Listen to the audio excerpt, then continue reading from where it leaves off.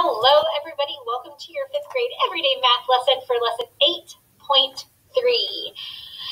Today we are going to be working in our everyday math workbook, student volume 2. We are going to be on page 283. This is where we're going to start. So today's lesson talks a lot about buying a fish tank. So you guys know that I have a little boy named Lincoln, and he loves his fish. And so he loves looking at the fish tanks and loves looking at all the different things.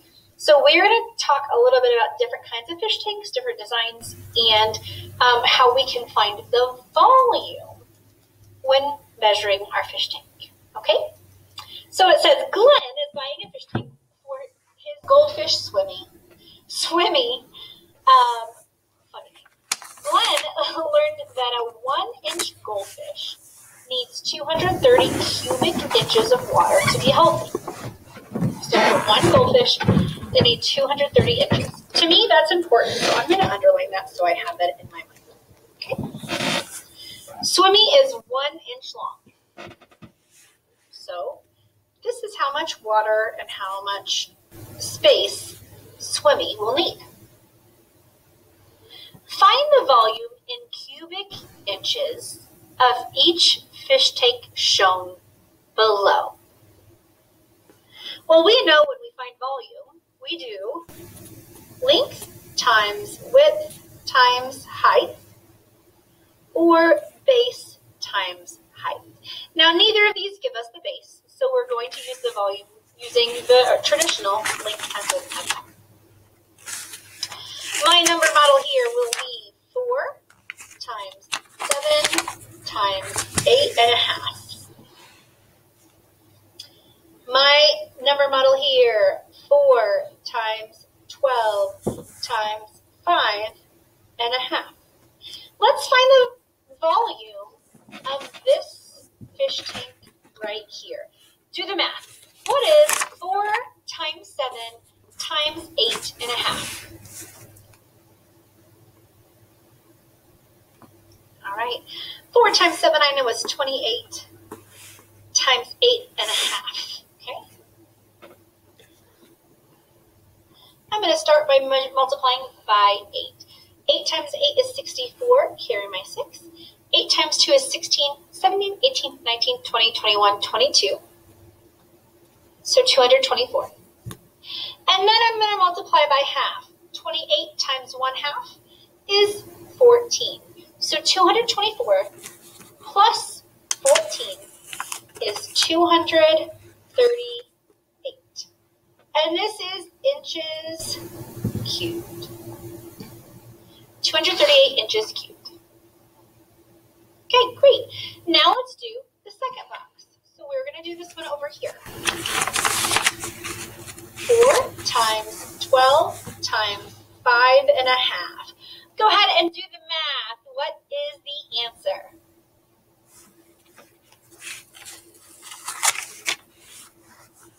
All right. I know that 4 times 12 is 48. 48 times 5. 5 times 8 is 40. Carry my 4. 5 times 4 is 20. Plus 4 is 24. So 240. And then 48 times 1/2. Half of 48 is 24. Now I'm going to add those answers together. So 240 plus 24 equals 264 inches cubed. Which fish tank should Glenn buy for Swimmy? And why? Which one? This was a two-part question because you need to be able to tell me which one and why. Knowing that I want my fish to be healthy. If I know that he has to have 230. At least 230. And this is 238. It would work, but he couldn't get much bigger. Right? So in order for him to be happier, I think he would be better in a larger tank. So me personally, I would say he should buy tank 2. He would have more to grow. Now, if you said tank 1, that's fine. If you have a good reason, great. Again, it does say at least 230. And technically that one still works. Okay? Your reasoning is what counts. It has to explain why you have it, or why you chose the one that you did, okay? Now let's look at number 3. Glenn also learned that the area of the base of the fish tank should be at least 30 square inches for the base. So now I need to find the base of these fish tanks. What is the area of the base of fish tank 1? So we're going to do 4 times 8.5. What is 4 times 8.5? Well, I know 4 times 8 is 32. 4 times half is 2. So 32 plus 2 is 34 inches squared. Now let's find the area of base for the base of fish tank number 2. What is 5.5 times 4? Do the math.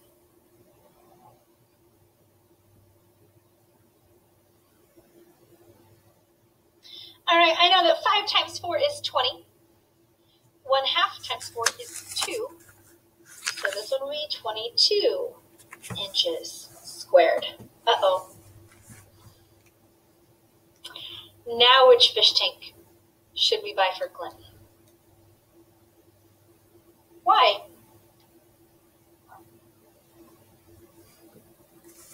Well, according to the rules, I need to have at least 30 square feet. And the one that does have 30 square feet is tank number 1. So it has the right number of inches of water, and the base is what it needs to be, right? So we should buy tank 1 because it is more than 30 inches squared for the base and holds more than 230 cubic inches of water. And I know earlier I said square feet. I meant square inches. I want you to go ahead and pause and write this down if you need to. We now have new criteria. We have to adapt and we have to adjust. Yes, this one holds more water, but it's tall and kind of skinny, so he wouldn't have much room to swim. This one has just enough and gives him plenty of room sideways to move around a little bit, right? Now we're going to go to page 284. 284, here we go. On page 284 in your math workbook, we are going to look at the question. It says, imagine that you're setting up an aquarium in your room. The pet store has 4 fish tanks available. All right. You have A, the underwater adventure. Tank B, the fish hotel. Tank C, we have fish palace. And tank D, we have water world. Okay? So choose the tank that you would want for your aquarium.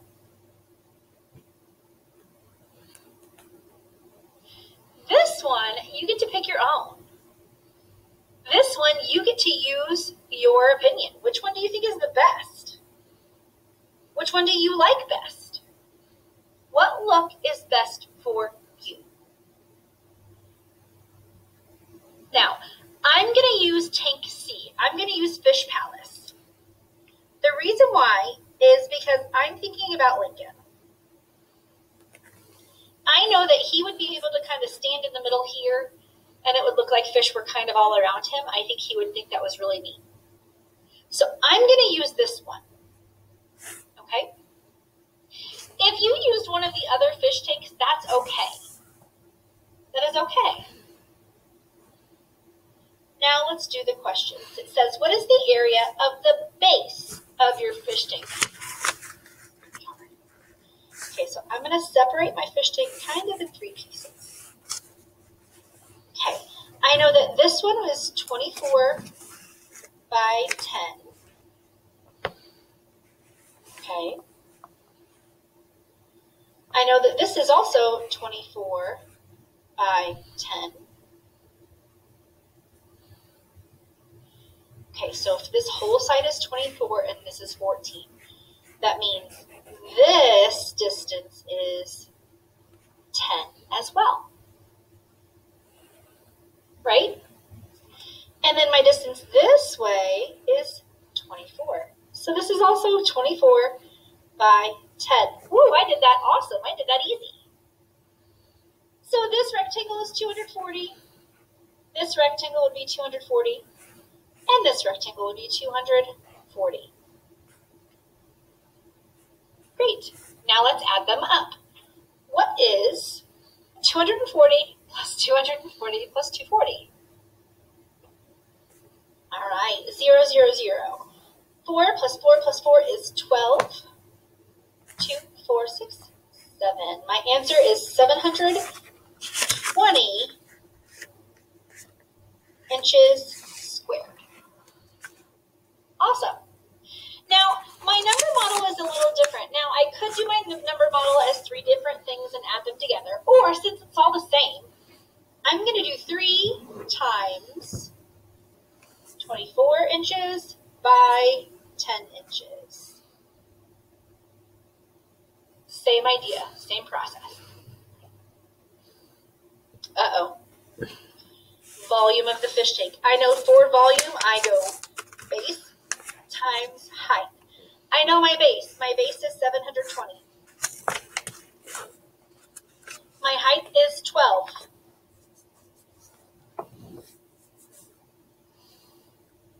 What is 720 times 12? Okay, I kind of zoomed in a little bit. So 720 times 12. Here we go. 720 times 12. 2 times 0, 0. 2 times 2 is 4. 2 times 7 is 14. X's and O's. 1 times 0, 1 times 2, 1 times 7. Add it together. 0 plus 0, 4 plus 0, 4 plus 2, and 7 plus 1. So 8,640 cubic inches. That should have been your answer. 8,640 cubic inches. Pretty cool fish tank. All right. Now we get the information here. We get to plan what we get to put in our fish tank.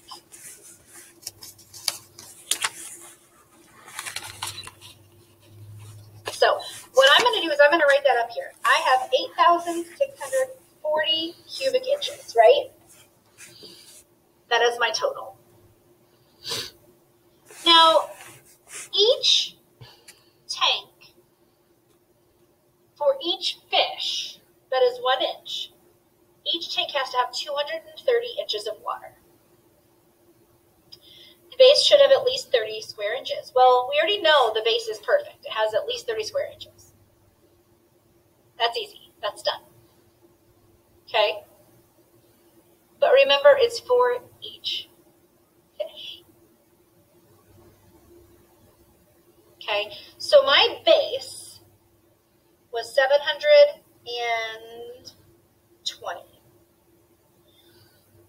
I'm going to divide that by 30. Because if that's my base, how many fish just by the base can I have? What is 720 divided by 30? Well, here we go. 2. Remember, your zeros cancel out. 3 goes into 7 2 times. 1 left over. 3 goes into 2 4 times. So at this point, I could have 24 fish just by looking at the base. Okay. Now let's look at how much cubic inches So now we're going to do the same idea. 8,640, and I'm going to divide by 230. What is 8,640 divided by 230? All right, let's do the math. Remember, my zeros cancel out. 23 goes into 86. Let's see, 23, 46, 69, 80, so 90. Nope, it wouldn't work. It's going to go in there 3 times. 3 times 23 is 69, and I'm going to subtract. 6 minus 9 you can't do. 16 minus 9 is 7. 7 minus 6 is 1. Bring it on down. 23 goes into 174. Let's see. 20, 40, 60, 81, 20, 40, 60. So 8. 8 times 3. Let's see. Let's multiply 8 times 23. 8 times 3 is 24. Carry my 2. 8 times 2 is 16. Nope. That's 18. That's too much. 23 times 7. Let's try it. 7 times 3 is 21. 7 times 2 is 14. Plus 2 is 16. Oh, there we go. 37.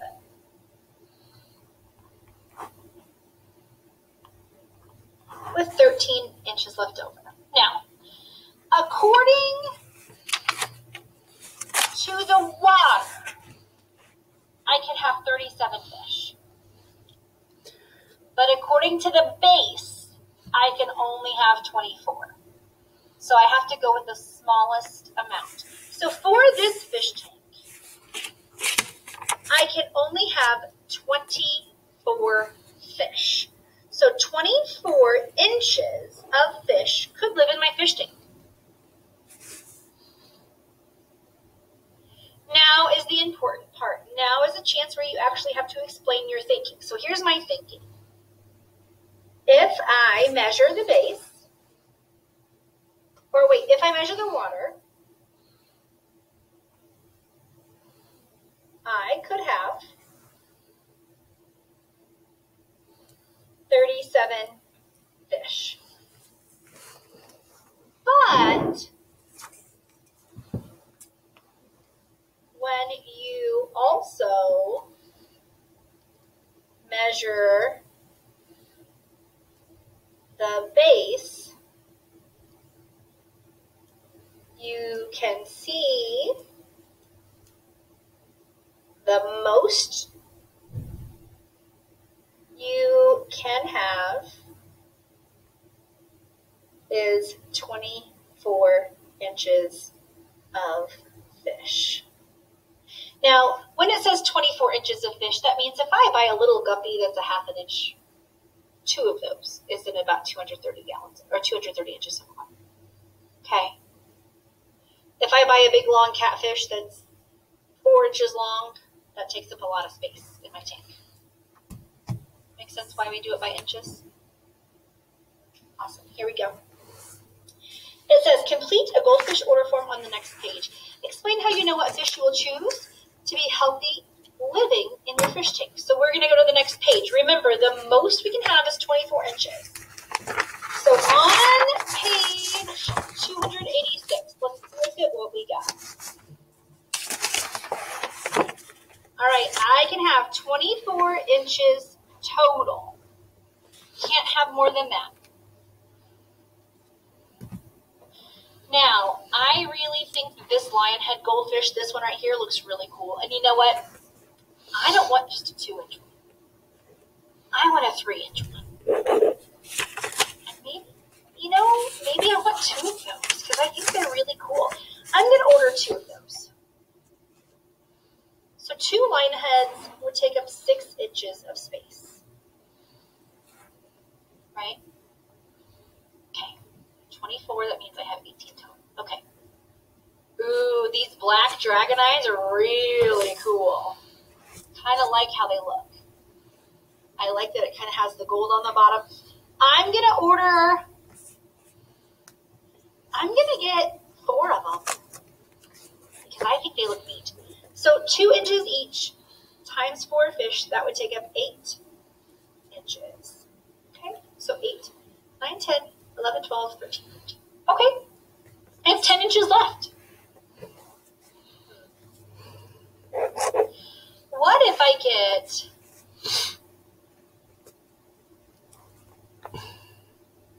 5 of the 2-inch fancy tails? That would be 10 inches of fish. So the combined total length right now we have is 24. So if I were going to the fish store, the pet store, I could get these fish and they could live in my fish tank. I could not get any more than this though. Because if I got more, my tank would be too small for it. It would be overcrowded. Now, could I get the smaller fish? Absolutely, but I like these cool big ones. I'm just kind of picky. You're going to do the same kind of thing with the fish tank that you chose. So if you didn't choose the one that I did, that's perfectly fine. Think about the one that you chose. This is just a fun little activity that you can think about, especially it hits home to me because we literally just did this with Lincoln the other day, which is awesome. Now, keep in mind, you might be able to fit more fish in a different tank. So maybe you want to look at a different tank if you want more fish. Okay? All right. And that is about all we're going to do today. I hope that you enjoyed this lesson, and I hope that you really had fun with this. Again, choosing a fish tank or doing something like this is a fun way to think about volume in a real-world setting. All right? I hope that you guys had fun. Have a great day, guys. Bye!